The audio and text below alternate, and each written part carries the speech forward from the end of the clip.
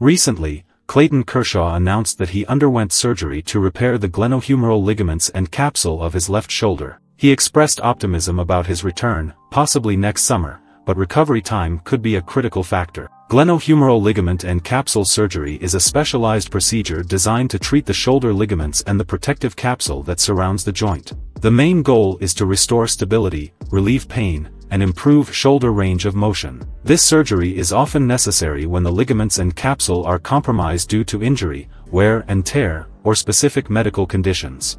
Subscribe to the channel and leave a like so you don't miss the next news from the Dodgers. Recovery time varies, but on average, patients return to normal activities in 4 to 6 months. However, in the case of athletes, like Kershaw, the full recovery period may be longer due to the specific demands of their sport. Therefore, his desire to return next summer indicates a significant recovery process.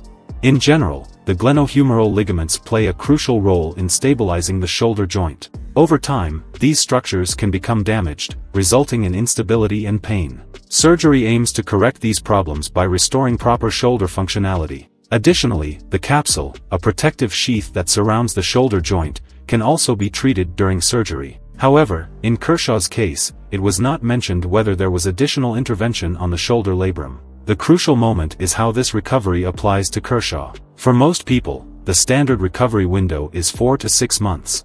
However, Kershaw's desire to return next summer suggests a potentially extended recovery time, ranging from 8 to 10 months. This period could allow him to be ready for the upcoming baseball season. The big unknown now is whether Clayton Kershaw will remain with the Dodgers next season. As a free agent, he has the option of signing with his hometown team, the Texas Rangers, or remaining in Los Angeles.